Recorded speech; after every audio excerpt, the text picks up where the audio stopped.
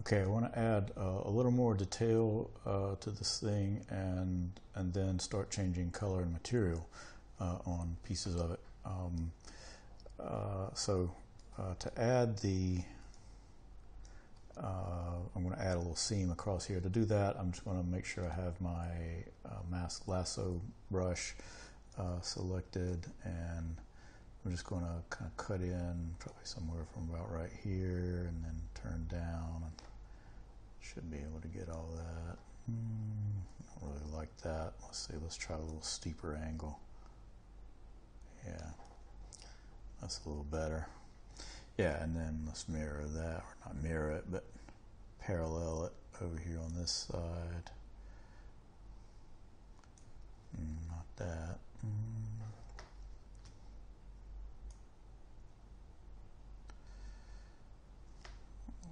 That's pretty good. May have to sneak up on it a little bit.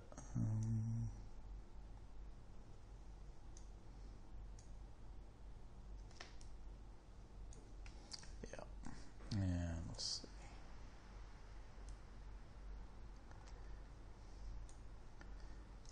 That looks fine. Still a little thick up top. Let's see if we can fix that. And let's go ahead and get the rest of that. Yeah, that looks good. Ooh, good thing.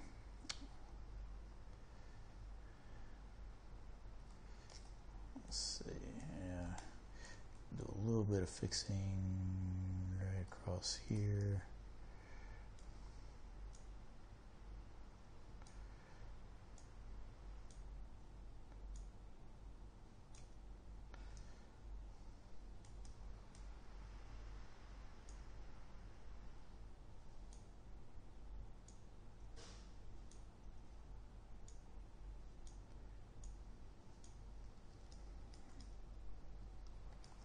All right, and then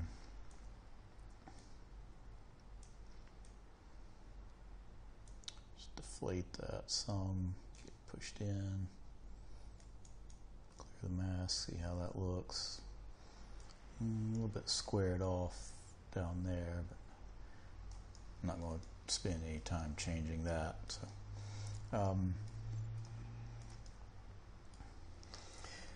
all right, so to make materials happen, you need to do one thing. You notice that I've got a material here selected that's not these. They're still in that basic matte cap gray.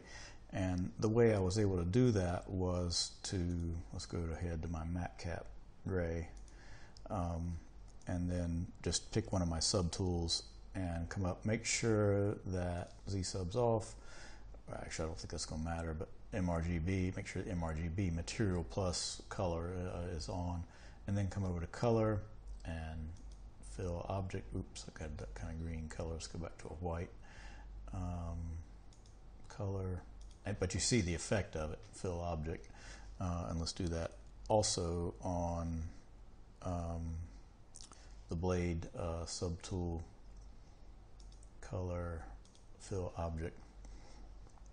And now I should be able to change materials without everything automatically changing to that. So, for example, I could come down, pick that chrome, and then if I want that on that or that reflected matte chrome down there, if I want that now on my blade, I can come in and color, fill object, and now it's got that. So. It's looking good. I'm going to need to subdivide it a little bit. And then a material on my handle up here. Let's try something with a little bit of kind of a shiny plastic to it. Maybe a, let's see, toy plastic maybe. And then color, fill object. Oh yeah, very nice. Yeah, very glossy. And so when I come back, I'll show how to now alter color back on other parts of that. So essentially we're just going to work the same way where we did the masking. First of all, let's make sure we're on the handle subtool, and I want to change the color of this part of it. So I'm just going to come in and with my mask tool, just kind of get down in and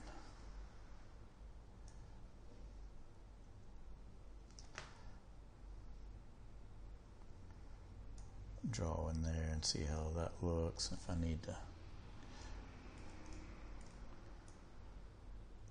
change any more of that, I can. Let's go ahead and do that.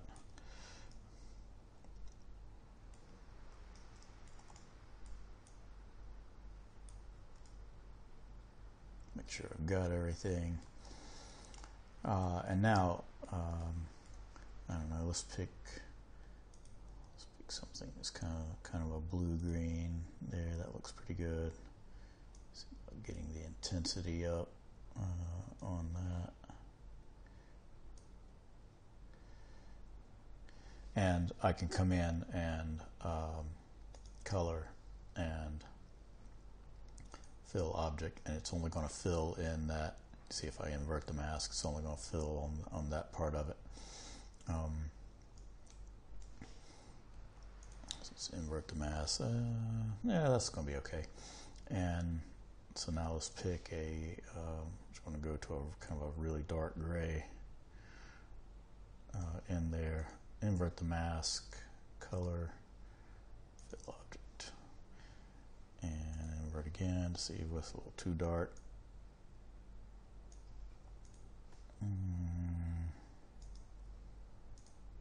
And I could just paint this too. It's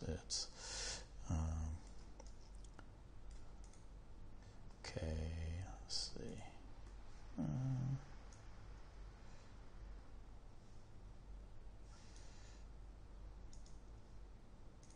Okay, yeah, that's good. That's kind of what I want. Let's clear the mask, see how that looks. Yeah, that looks pretty good. This seems a little bright to me, so I'm going to undo that. And now let's see if we can kind of lower the value down on that a little bit and fill that. Clear the mask. Okay, yeah, I think that looks fine. And then actually, while I've got that, let's invert that mask and let's get our noise alpha. So I've got that in my light boxes here under, I think I've got it under noise. Yeah, there it is. We'll load that in. That's the alpha. One thing to note, these things need to be a grayscale Photoshop document. Otherwise, when you double click on them, it'll load them into texture from Lightbox. You can use the standard, where you click on this and import, and that'll work just fine. But if you want to load them from Lightbox, they have to be a grayscale PSD document. So let's see, I've got my noise, I've got this. This time I don't need the let's hide Lightbox, and I want my draw type to be the drag rectangle, and I don't need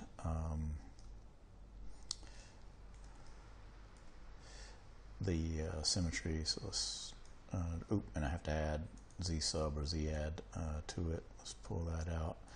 Woo!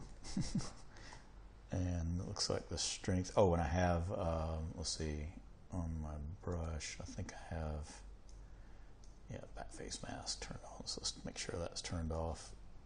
It is off by default. I had it turned on earlier. So let's drop my Z intensity way down, and let's try that again. Yeah, there we go, getting some nice speckly.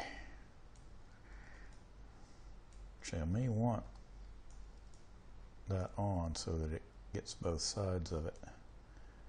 Yeah, looking good there. Put a little on that part of it. Any little spots that aren't really getting it.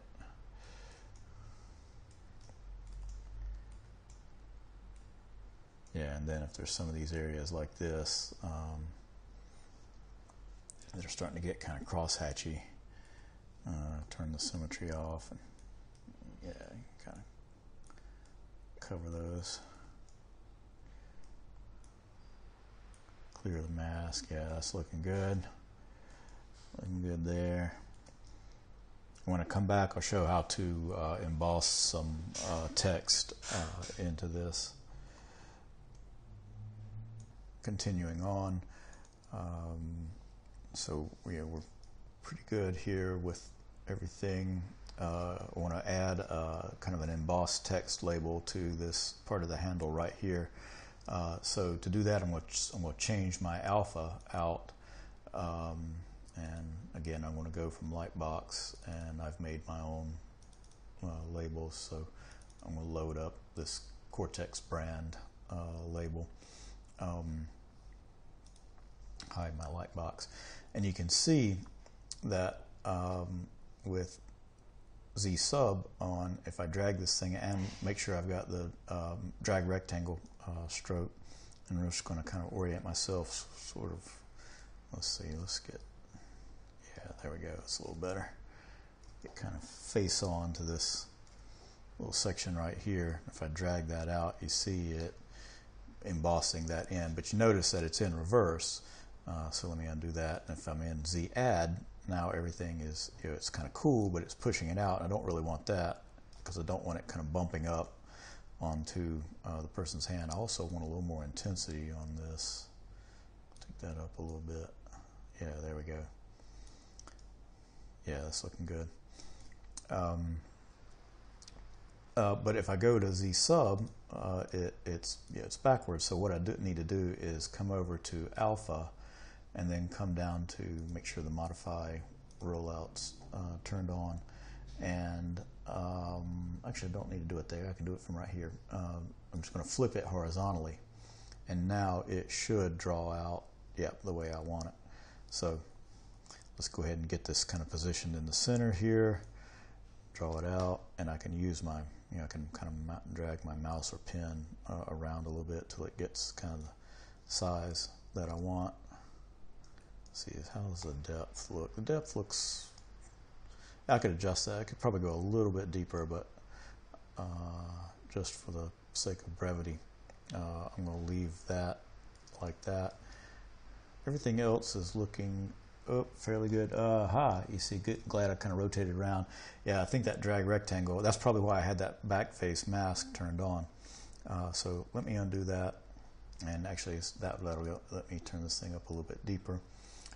Come back to my alpha, and sorry, on this case I just need my brush, not alpha but brush, bring that up, and then go down to auto masking there, and turn on back face mask. That way it won't carve through this thing. It masks the back faces for this. So let's get centered up, drag that out, get that pushed up.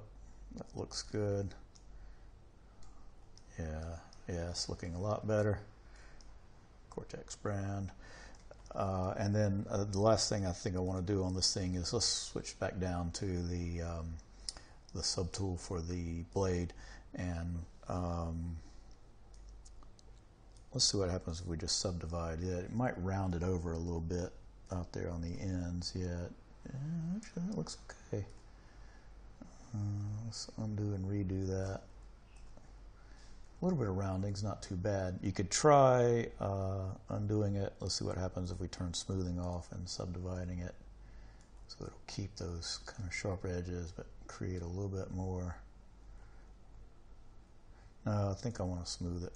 And yeah, definitely want to smooth it.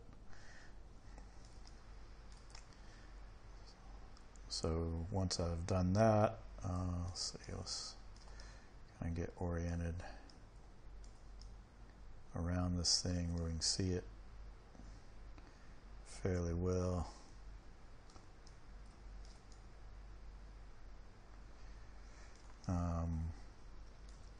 And then do BPR on it. Yeah, that looks really nice. And print screen that, and then I could drop in the Photoshop and paste that in. So I hope these things have helped, and look forward to seeing what you do.